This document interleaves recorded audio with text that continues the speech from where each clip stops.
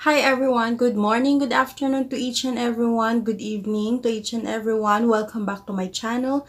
This is your Kikay girlfriend here, Chubby Mi Edita, and welcome back again to my channel. Isang dalagang Pilipina. Ay, nakita kong isang babae. Di ko malimutan ang kanyang imahe.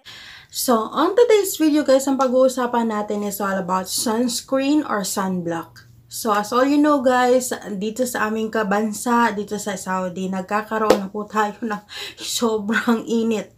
Papunta na sa El Nino guys. Ganyan. So, sobrang init dito sa bansang, sa disyerto, no, dito sa Saudi Arabia. And minsan umaabot kami ng 47 degrees or 48 degrees. And mas lalo pa siyang lalala sa darating na mga buwan. So, meron kami dito mga 5 months siguro na sobrang init.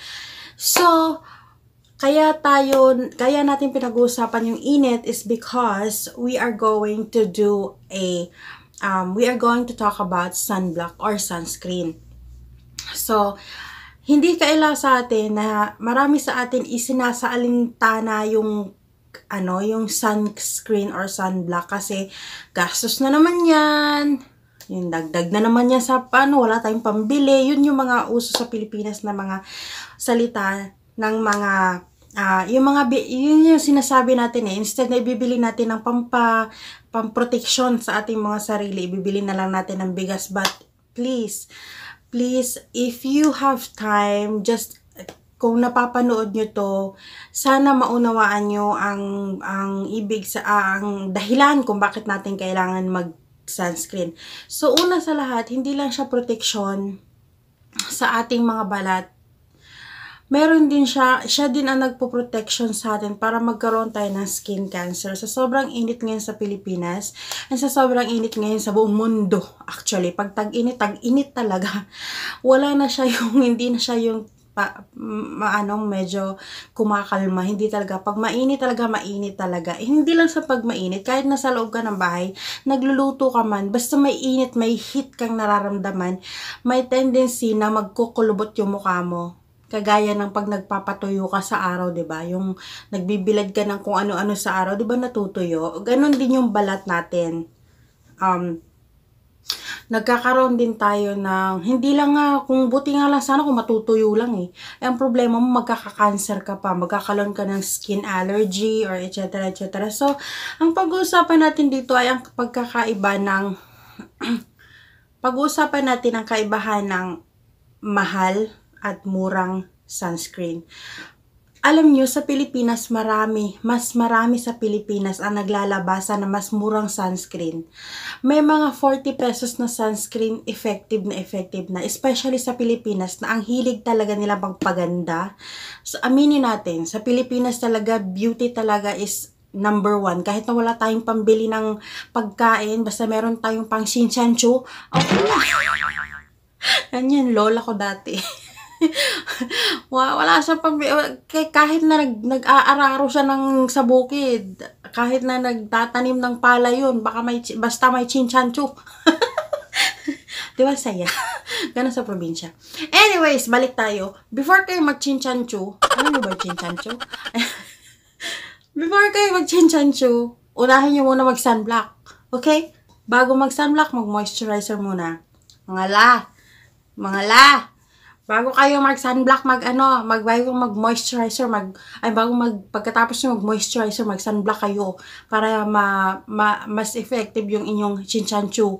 Ayan, so, meron ako ditong dalawang chinchanchu. Meron ako ditong dalawang sunblock. Meron ako ditong dalawang sunblock. Isang mura at isang yayamanin. Isang maharlika. So, as all you know guys, Cetaphil is hindi mura. Mapapamura ka, hindi siya mura. Ayan, so, meron naman ako nakita, kasi nagtitiis talaga ako dito, bumibili talaga ako ng Cetaphil, nagkakahalaga siya ng 100 plus, ang pinakamaliit niya is nasa 60 something, 60 reals. So, nasa 600, 800, 700, mga ganun yung price niya. Ang liit nun ha. Buti na lang, nagkaroon ng itong day long ng Cetaphil, nagkaroon sila ng yung sample, yung mga sample, di ba kinuwento ko sa inyo dati na pumunta ako ng pharmacy and then katsikahan ko yung pharmacist doon. So sabi niya sa akin, maraming Cetaphil dyan, kunin mo lahat. So kinuha ko lahat. yung mga sample size. And this one is very good, pero hindi ko siya bet kasi masyado siyang sticky. Meron siyang lagkit factor na nararamdaman.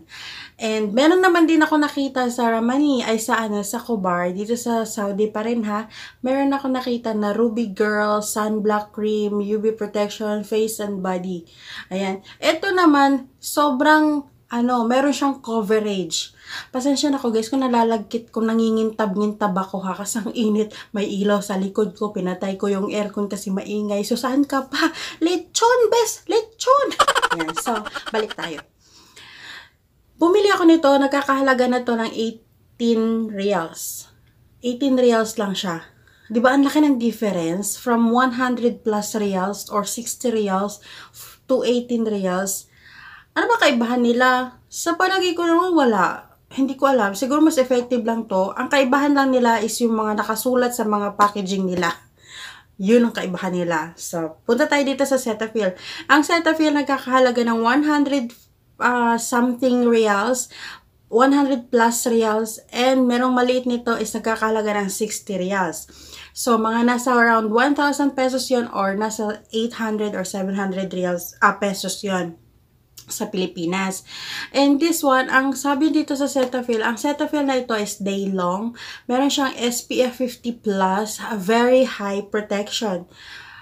This is for very sensitive and oily skin. This is a light gel, sun protection for body and face.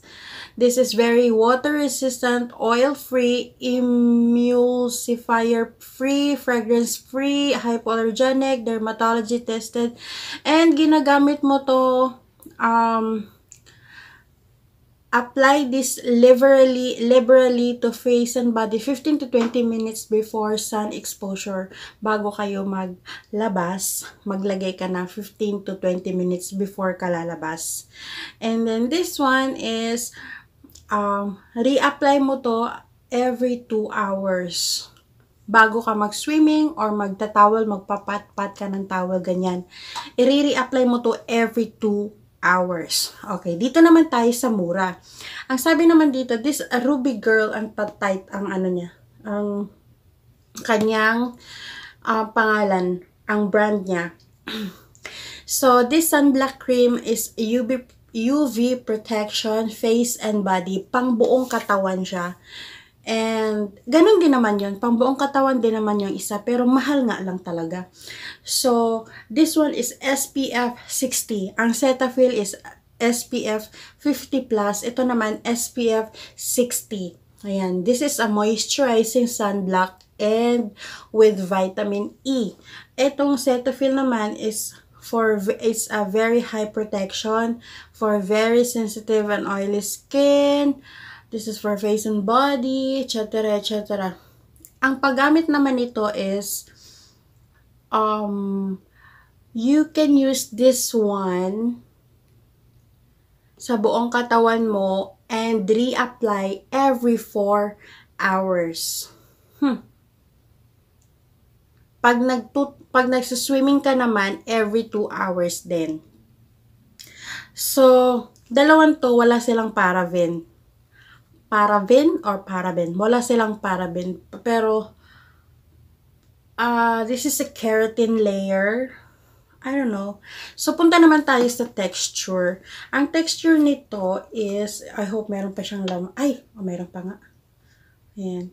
Isa siyang yellowish. Kung nakikita nyo ba, maliwanag kasi masyado.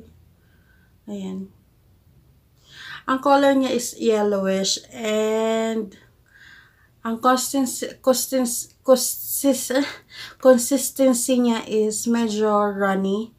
Runny siya. In fairness sa kanya, hindi siya runny talaga siya. So, ang paglagay nito, meron siyang coverage, Ang ayaw ko dito sa Cetaphil is sobra niyang lagkit. Until maghapon, kung hanggang kailan siya nandyan, ang lagkit niya talaga, bes. Ayan. Ito Cetaphil yan, Sobrang ano siya, meron siyang oil something na feeling. Sabi doon wala siyang oil, pero meron talaga siyang oil. Ayan.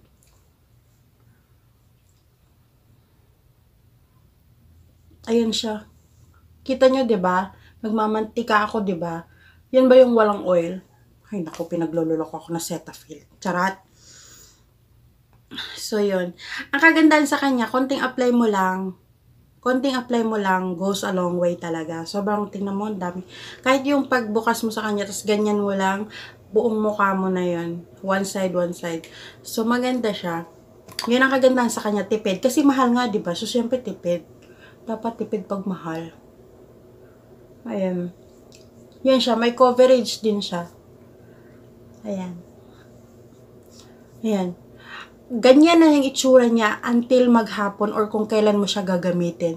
Hanggat hindi mo siya pinapat ng tissue, ganyan na talaga siya. So, alam mo talagang, meron pa akong sunscreen kasi nanglalagkit pa ako. Ganon yung pakiramdam sa kanya. Tapos, dito naman, ito naman yung consistency niya. Ayan. Sobra naman yang, hindi siya runny. Ganyan na siya. Nag-stick lang siyang ganyan. And white siya. Tapos, pag ilalagay mo siyang ganyan, ang hindi ko gusto dito sa mumurahin na sunscreen na to is, yung amoy niya, mayroon siyang amoy. Hindi kagaya sa Cetaphil na wala siyang amoy. Tapos, ang amoy niya, alam mo yung mumurahin talaga. Tapos ito, medyo malamig, hindi ka nang lalagkit dito sa kanya. Pero ang hindi ko lang gusto dito sa kanya is para siyang nagbubuo-buo na pag later on, pag inaano mo, pag hinihilod mo siyang ganun, meron siyang natatanggal na mga residue. Yan ang hindi ko gusto sa kanya. Pero pareho naman sila ng effect. Kasi yung isa, SPF 50 plus. Ang isa, ito naman mumurahin is SPF 60. So, I think pareho lang na din naman sila. Ito, tingnan mo, hindi siya Tsaka itong mumurahin, hindi siya sticky, hindi rin siya oily. Nakagaya nito, tingnan nyo, ito yung Cetaphil na mamahalin. Ito yung mumurahin. Ang kagandahan dito ang gusto ko lang dito sa mumurahin is yun nga, SPF 60 nga siya. Tapos hindi siya malagkit. Siguro mga 10, pag nahanginan na siya, natutuyo as in super tuyo talaga siya. Ang problema lang sa kanya is mayroon siyang residue na puti. Tapos nahihilod talaga siya. Ang dito naman sa what you call this, dito sa mamahalin, sobrang lagkit ko sa kanya, grabe. Ayan, sobrang lagkit niya. Tapos, until mamaya na yan, sobrang lagkit niya. Hanggat hindi mo siya pinapat, hindi talaga mawawala yung lagkit na yan. Yun ang hindi ko gusto sa kanya. Kahit ano pa man yan, mura man yan o mahal, dapat talaga tayong mag-sunblock or mag-sunscreen. Kasi importante na meron tayong protection sa ating mga balat sa araw para hindi naman tayo tumanda at kukulubot agad. Alam ko, darating ang panahon na kukulubot talaga yung mga balat natin dahil tatanda nga tayo, 'di ba? Pero as much as possible, hangga't kaya mo namang pabagalin yung inyong pagkukulubot, pabagalin natin. Mag-protection tayo. Meron namang mamurahin ng mga sunscreen sa Pilipinas eh. Importante ingatan natin ang ating mga balat para sa ating mga minamahal. Dahil habang tumatagal, habang healthy ka, lalo mo silang mapapangalagaan. Diba? Diba? So, yun lang yung ating video for today, guys. Sana nagustuhan niyo at sana may natutunan kayo. At sana natuwa na naman kayo sa video ko today. Ayan, see you on my next video. Subscribe nyo ako, ha. I-like nyo na din. I-share nyo na din kung trip nyo lang. Pero kung hindi nyo trip, di wag na. Wag na. Hindi ko kayo inaano. Charot. Ayan. So, let's be friends, everyone. God bless you. Much love, everyone. Bye-bye.